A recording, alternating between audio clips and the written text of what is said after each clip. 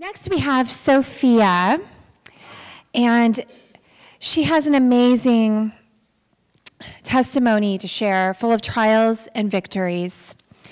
She has been a speaker at several other churches in the area. She has lived in TO since she was a teenager, and she is married, and she has a 2-year-old son. She works full-time, and she's also involved in the women's ministry. I mean, this lady does it all. And heads up again for you moms about the MOPS program, because she is one of the ladies that's involved with it. So we are excited to have that at the bridge too. So please welcome Sophia.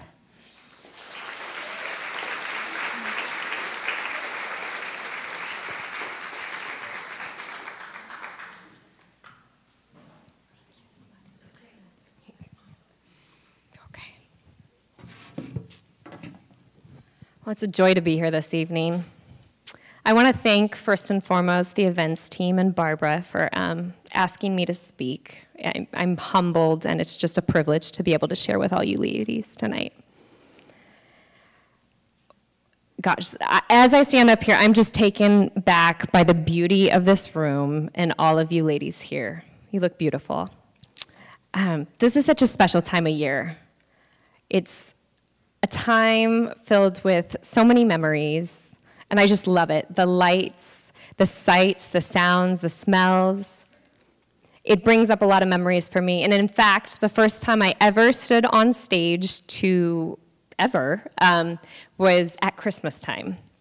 I was in grade school, and my teacher asked me to play the part of the angel, and it was my job to memorize and recite Luke chapter 2. And she brought forth her firstborn son, wrapped him in swaddling clothes, and laid him in a manger, because there was no room for them in the inn. And there were shepherds living out in the field nearby, keeping watch over their flocks by night. An angel of the Lord shone around them, and they were terrified. But the angel said to them, "Do not be afraid, for I bring you good news of great joy, which shall be for all people. Today, in the town of David, a Savior has been born. He's Christ the Lord. And this will be a sign unto you. You will find the baby wrapped in clothes, lying in a manger." There's something precious, tender, vulnerable about a newborn baby. It's a human experience that tugs at everyone's heart, especially if you're a mama. It's amazing that this is how the Father chose to send his Son to us. Tonight, part of my testimony will be about my babies and how they were sent to me. Hold on one sec. All right, I'm going to roll with this. Before I start, I want to share that some of the things in my story tonight are things that I'm still very much working through in my own life. But with each passing day, God is bringing me closer to a place of healing. In Isaiah 63:1, it says, "To all who mourn in Israel, he will give a crown of beauty for ashes, a joyous blessing instead of mourning, festive praise instead of despair. In their righteousness, they will be like great oaks that the Lord has planted for his own glory." I know this passage to be true in my life as he continues to reveal himself to me in my personal journey of sanctification. And it's my prayer that despite the weight of my story, you can see God's sovereign hand walking with me every step of the way. And just as he's given me the ability to be joyful in hope, may he impart the same gift of you regardless of any trials you may be facing. Will you pray with me? Oh, Lord God, we come before you this evening, and we're just so thankful, Lord. Thank you for this time. Thank you for the hands that prepared it, Lord. Dear God, will you manifest and speak through me? Thank you for your word. Thank you for all you've done, God. Amen. I'm a woman who's known Jesus my whole life. I grew up in a wonderful Christian family with 2 parents who love the Lord and seek to serve him in everything that they did. I remember being very young and just loving him deeply with my whole heart and believing that God was who he says he is. My parents would say that I was a joy-filled, happy little girl who loved to sing. However, when I was about 6 years old, an ugly event happened in my life that greatly affected me, and it twisted some of my views about God. Thankfully, I don't have a detailed memory of the event, but one day while playing at a neighbor's house, her older brother sexually abused me. Just like that, my innocence was robbed. Curiously enough, God blocked out that horrible memory until I was about 27 years old. But as a result of that event, I allowed my subconscious to subconsciously believe lies about God and who he is. I grew up in a church. I went to private Christian school. I attended Awanas, summer camps, Sunday school, through all of which I gained a ton of head knowledge about God. But even so, I still allowed the horrible acts that had been done to me to pollute my latent psyche and deteriorate my trust in God. Psalm 37, 3-4 says, "Trust in the Lord and do good, dwell in the land and enjoy safe pastures. Take delight in the Lord and he will give you the desires of your heart." This is one of the many promises God tells us in his word, that if we just delight in the Lord and trust in him to lead us regardless of what happens and obey him, we will enjoy safe pastures and the desires of our heart will be given to us. Even though I knew this inherent truth about God, because of what happened to me, I chose to not take him at his word. I chose to believe the lie that the God of the universe was too big to be burdened with my hurts, and that I was insignificant to him. That's why he didn't protect me. And if I could not trust God, then who could I trust? These lies were the beginning of my lost joy and becoming a fear-filled girl who needed to control her life so she could feel safe. When I was 13, I accepted Jesus as my Savior. I still remember the night clearly as it had been the crescendo of a particularly hard month in my life. I had lost 2 friends to an automobile accident in the same week, and one of my favorite teachers a few weeks later. I was lying in bed crying, and my mom came in to comfort me. I told her how miserable I was, and I didn't understand why so many things that I held dear were being taken from me. My mom explains that we aren't promised an easy road in this life, but because of Christ's perfect sacrifice and resurrection of our hope, that our hope does not lie in this world. It was in glory with him. And at that point, my mom looked me in the eye and asked me if I thought that I had truly accepted Jesus as my Savior before. I had prayed a prayer as a young child, but really I didn't know. She asked if I wanted to receive Christ's gift and have the Holy Spirit come upon me and be filled in a way that I'd never been before. So she led me through a prayer of salvation. And during that prayer, I did feel the Holy Spirit come upon me, and I was instantly filled.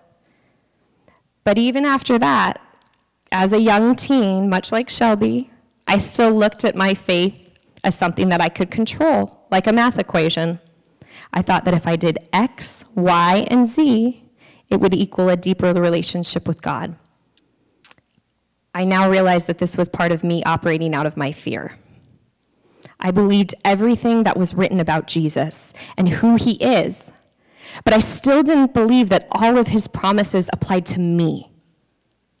I still didn't believe that I was worthy enough to be counted as his child, even though I knew that by default he had to count me as his child because I prayed a prayer. I overcompensated and I tried to control things to make up for the fact that I viewed myself as lacking. I built up walls, I created sin holds around me, I surrendered to the chains of perfectionism, self-contempt, an eating disorder, the desire to be loved and accepted. I now realize that God was my Savior, but I had not made him Lord of my life. And I slid any chance I had of a relationship with him into the back seat while I tried to clutch on to the wheel of control over my life. And in doing so, I fell into a perpetual sin cycle. I'd be walking with God for a while, and then I would falter and end up chasing after the ways of the world in an intent to find happiness. And in the process, I would end up partying, chasing empty relationships with men, lashing out at friends and family in anger. Every time I did this, I would always come back to God crying and asking for forgiveness. Even though I knew that God was the only one who could truly bring me joy and freedom from the emotional chains that enslaved me. But I was still allured by the cheap substitutes of happiness that the world offers. Perhaps you can relate to that. I'm ashamed to admit how long I continued the cycle of self-loathing and destruction in my life. How long I allowed my faith to sit in that back seat. How long I grasped at the threads of truth that were shrouded in the lies that told me that I could have joy, peace, and freedom if I just accepted Jesus, but didn't allow my will to completely align to his. This continued on for many years. But despite that, during this time, God allowed something amazing to happen in my life. I met my husband, Jeff. And through the events of meeting Jeff, I can again see that God's hand was in it all. And I've also come to know that God has a sense of humor. Because everything I told God that I didn't want to happen when meeting my husband happened with Jeff. I said I'd never meet my husband in a bar. I met him in a pub. I said I'd never marry someone under 6 feet. Jeff is 5'10". Thank God he's still taller than me, so thank God for that. I said I'd never marry an Italian. My last name is now DeDomenico. So what's that saying? Never say never. God has made me eat my words more than a few times, but it's always purposeful, and through it, he's blessed me with an incredible man who loves Jesus. So much for trying to control things. Within 9 months of being married, I became pregnant. Both Jeff and I were elated at this. Being pregnant for me, in and of itself, was an answer to prayer. Because of severe endometriosis and some other medical conditions, doctors were unsure if I'd even be able to get pregnant on my own. But I was. We rejoiced when we found out, and that same night, we dedicated our baby to God. We surrendered the baby into his loving care and will as he saw fit. We prayed for protection over the baby and as it was being knit together in my womb. My pregnancy was by all means typical. I spent the first 15 weeks fatigued, emotional, practically hugging the toilet all day long. The baby's heartbeat was strong and it was growing at a normal rate according to every ultrasound. At 12 weeks gestation, my doctor gave us the option of submitting to some of the first trimester screening tests. She said the results would give us a better outlook on the baby's future. If it was not favorable, we would have the option to terminate. I had originally said yes, thinking that knowing of any abnormalities ahead of time would be a good thing, but God soon placed on both Jeff and my heart that testing was unnecessary. Upon telling my doctor, she smiled. She was in support of us. The big test was at 20 weeks anyways.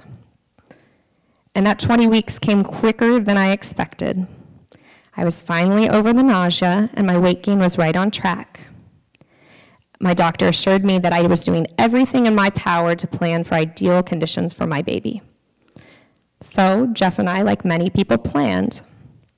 We tried to plan out what our ideas of parenting this baby would be. We talked baby names, parenting rules, sleep training. We eagerly awaited our second trimester ultrasound and met that ultrasound with joyous tears as we saw our child's face for the first time. We were told that all of the parts were sizing within normal range and correctly, and there was only one exception to this. The ultrasound technician could not get a good view of the baby's left foot. She said she was sending us to a specialist to rule out the possibility of a club foot, but we shouldn't be alarmed. We weren't alarmed by the possibility of a club foot. So 3 weeks later, Jeff and I arrived at the specialist's office. We expected that everything would be fine and would be shortly on our way back to work. In fact, we were relaxed throughout the whole screening, just enjoying watching our baby on the screen. The test finally took a sobering turn when the technicians abruptly stopped the test and left the room. The doctor came in and introduced himself and began the test all over again. We were a little taken back by this. Why was the doctor going over everything the tech had just measured? After 15 minutes, the doctor stopped the test. "Here's what I'm seeing," he said. "The baby's left foot does look clubbed, but it's not just that. It looks as though it has a small chin, and I might be seeing a slight heart defect, but I won't know until you meet with my pediatric cardiologist that I have here on staff. It's my advice that at this time you do an amnio." Jeff and I were in shock, and without much thinking, we performed that amnio. Even in that action, I can now see God's sovereign hand. The doctor told us that we needed to meet with a genetic counselor that day. In that appointment, we were told that the abnormalities our baby was showing were slight, and the odds were telling her that if anything, it was trisomy 21 Down syndrome. To hear all this felt like someone had kicked me in the chest. I couldn't breathe. Jeff and I were young and fairly healthy. Down syndrome is something that we never imagined. At that time, we lost it. We did the only thing we could think of doing. We got on our knees and we cried out to God. We prayed that He would be merciful to our child and would grant us His peace that surpasses all understanding. We poured out our hearts to Him and told us that we didn't know what to do, but we were going to trust Him to lead us on this path. Most of all, we pleaded. We pleaded with God to heal our beloved baby because we knew that He was the only one that could. We spent the next 10 days in constant prayer as we waited for the results. And in the end, Jeff and I had resolved our hearts to the fact that raising a special needs child was a big possibility. Although it wasn't the future we had anticipated, we were at peace about it. So when we received the call from the genetic counselor and were told that our baby had trisomy 18, Jeff and I were caught off guard. Neither of us had ever heard of trisomy 18.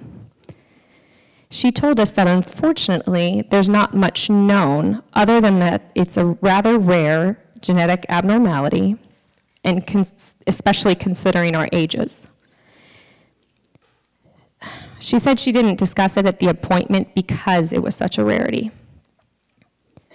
Then the most chilling words I have ever heard in my life followed suit.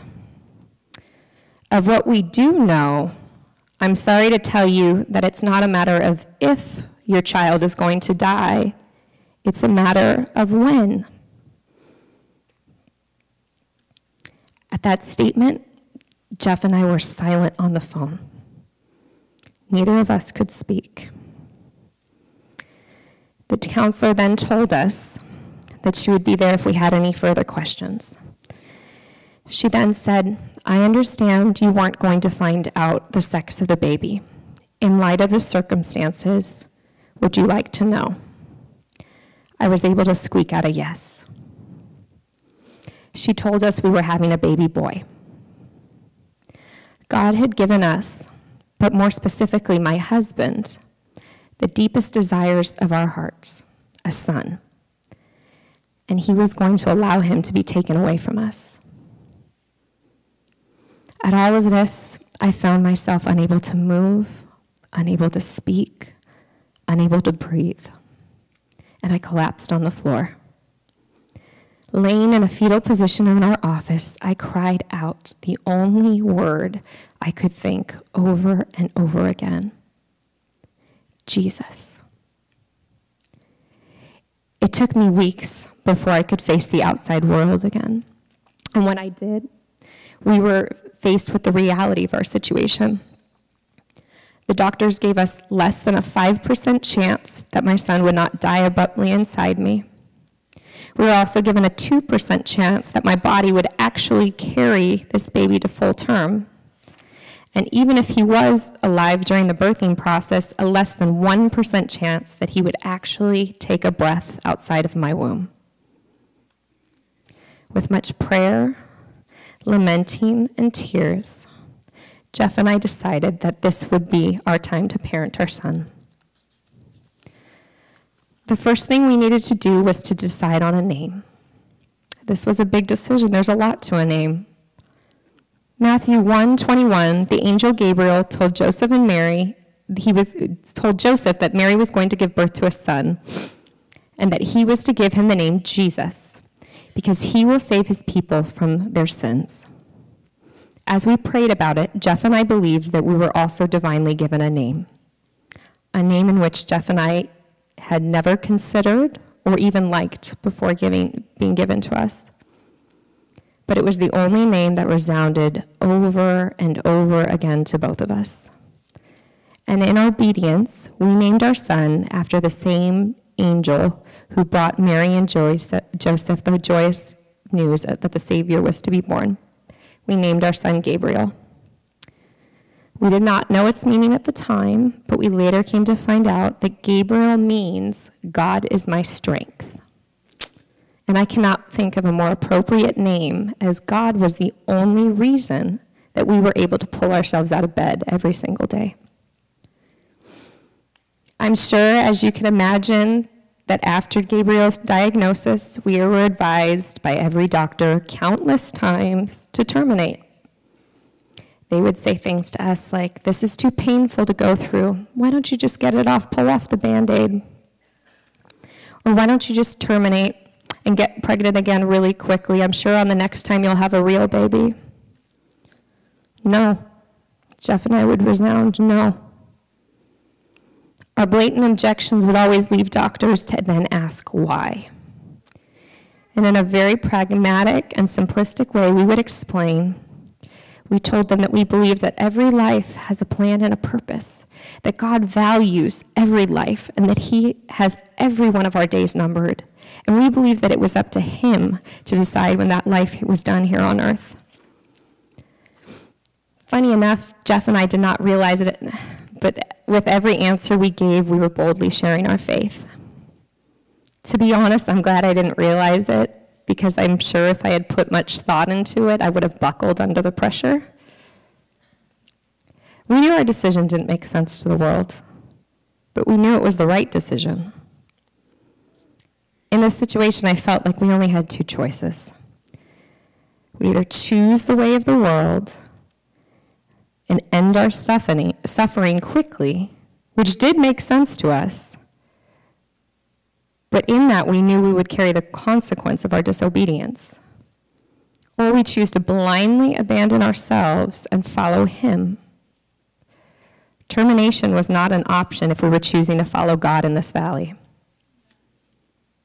So we walked forward in obedience and faith, leaning on God for everything.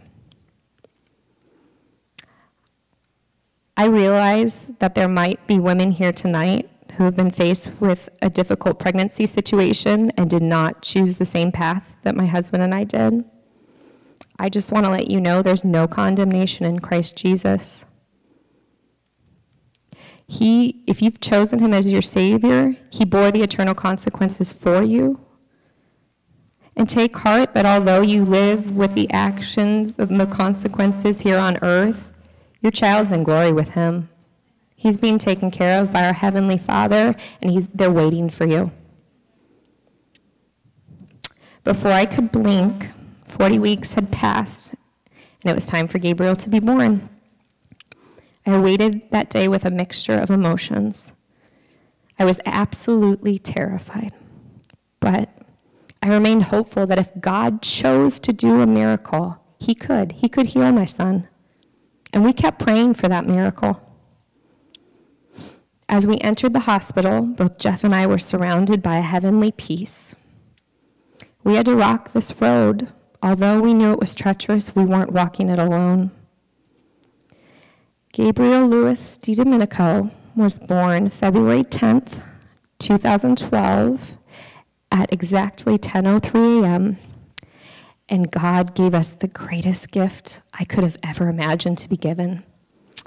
We had time with our son. To this day, I can still feel his little head right here on my chest. We loved on him for 41 minutes. And we told him that although we loved him, we released him into God's arms. We told him that it was all right to go to Jesus. And at exactly 10:44 a.m., from my arms, he did just that. God's loving hand orchestrated that entire birth. Gabriel, at the astonishment of doctors and nurses, beat every single odd. He was born alive. And because of those amnio results, which allowed us to develop a birth plan ahead of time, Gabriel spent every minute of his life in Jeff and my embrace. Losing Gabriel was the hardest thing I've ever walked through at that point. It ripped my heart out with the amount of pain we endured, but despite that heartache, I experienced joy and peace that are indescribable and surpass common understanding. And I want to add that I do believe that God answered our prayers for healing. He just didn't do it in the way I thought. Just 4 months after Gabriel, another miracle happened. I was pregnant again. We proceeded into this pregnancy much different than in our first, as in we were extremely cautious. Because Gabriel had trisomy 18, we were told that we needed all the first trimester testing to rule out any chromosomal abnormalities. And that first trimester testing included a nuchal translucency test, where they do an ultrasound to measure the fluid at the back of the baby's neck and then draw a blood panel. I remember thinking to myself, God, you wouldn't allow this again, would you? The day we got the test results back, I couldn't breathe. The results came back that this baby, too, had a high probability of a chromosomal abnormality, such as trisomy 18. The doctors again advised us to terminate this pregnancy. It was like someone had just, again, kicked the bruise in my gut that was just beginning to soften. But this time, Jeff and my countenance was different. We rejected that diagnosis, and we got on our knees, and we prayed for a miracle. And many of you here joined us in those prayers, for which Jeff and I are so thankful. And on April 19th, 2013, Maximus John DeDomenico was born, weighing 7 pounds, 9 ounces, 19.5 inches long, and perfectly healthy. Our Maximus is now 2.5 years old, and he's a living miracle.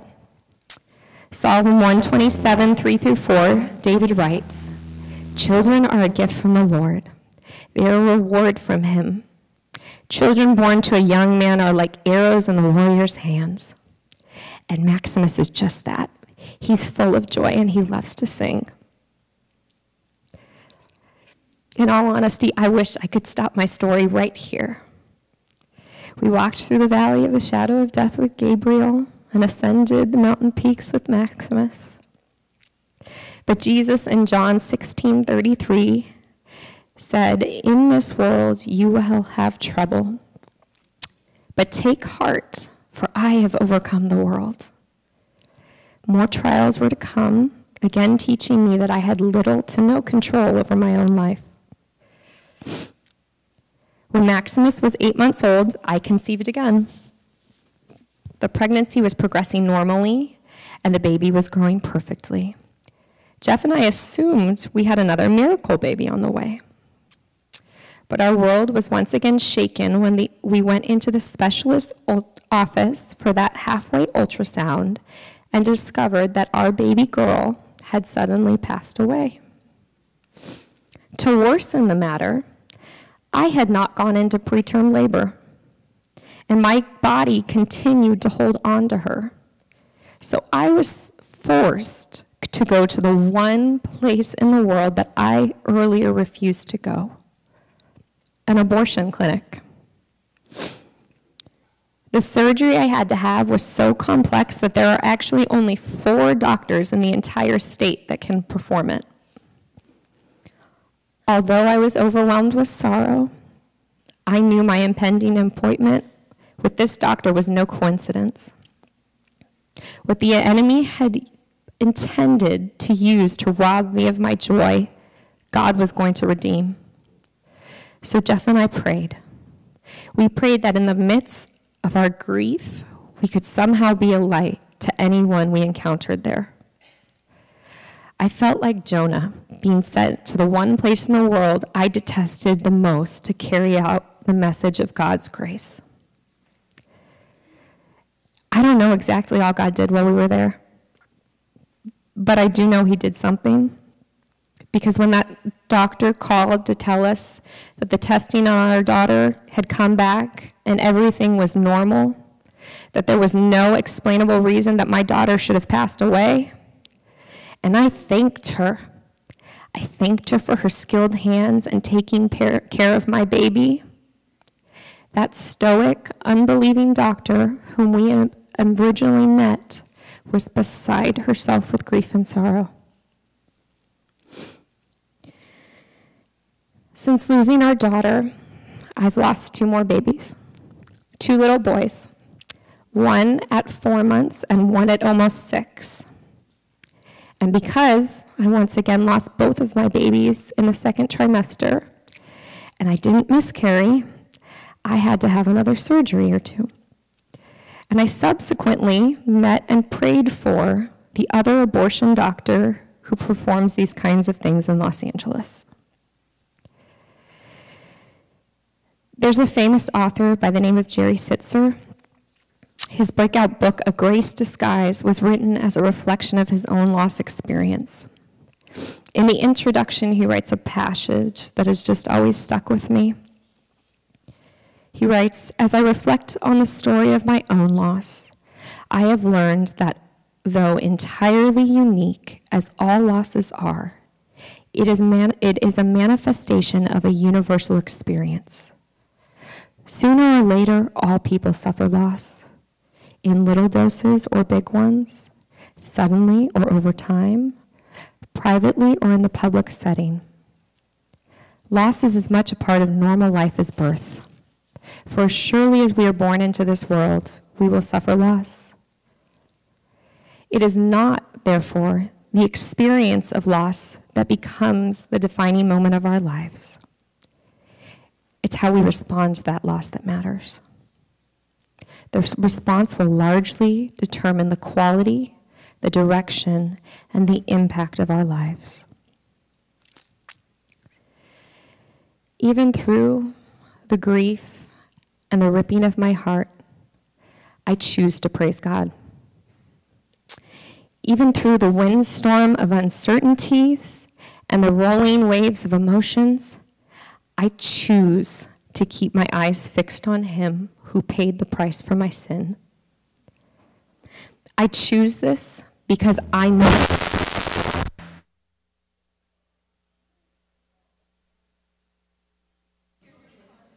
We okay? No? Wait, no? Okay. Well, that was interesting. That was God. The booming voice. I walk forward in certainty that God will live up to his promises because his grace is sufficient and his love never fails. A verse that has brought me so much comfort during this season is James 1:2-4. Consider it pure joy, my brothers and sisters, whenever you face trials of many kinds, because you know that the testing of your faith produces perseverance. Let perseverance finish its work in you, so you will be mature and complete, lacking in nothing. This testing has been the hardest thing that I had ever had to face. But through it all, I've developed the most beautiful, intimate, deep, personal relationship with my Lord. And he's also allowed the trials of my adulthood to free me from the trials of my childhood. Today, Jeff and I are choosing to be obedient to God in a new thing he's calling us to. We're currently training through Arrow Family Services to be foster to adopt parents. It's honestly a place I don't know that we would have ever arrived unless we had walked through everything we did. And at times, it's difficult to think about the uncertainty that lies ahead. But we're trusting God and his plan to build our family. I also believe that God is redeeming the hurts of my childhood, that I'll be better able to comfort children who have also been hurt. And frankly, if Christian families like Jeff and I don't step up and take in the orphans as Jesus commanded, who is?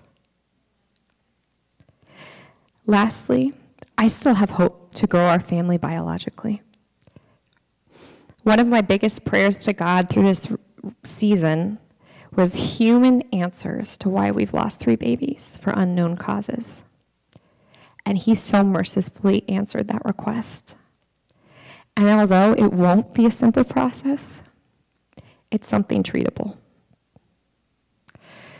So to tie this back to our verse of the evening, Romans 12:12, be joyful in hope, patient in affliction, faithful in prayer. I want to say that joy is first and foremost a choice.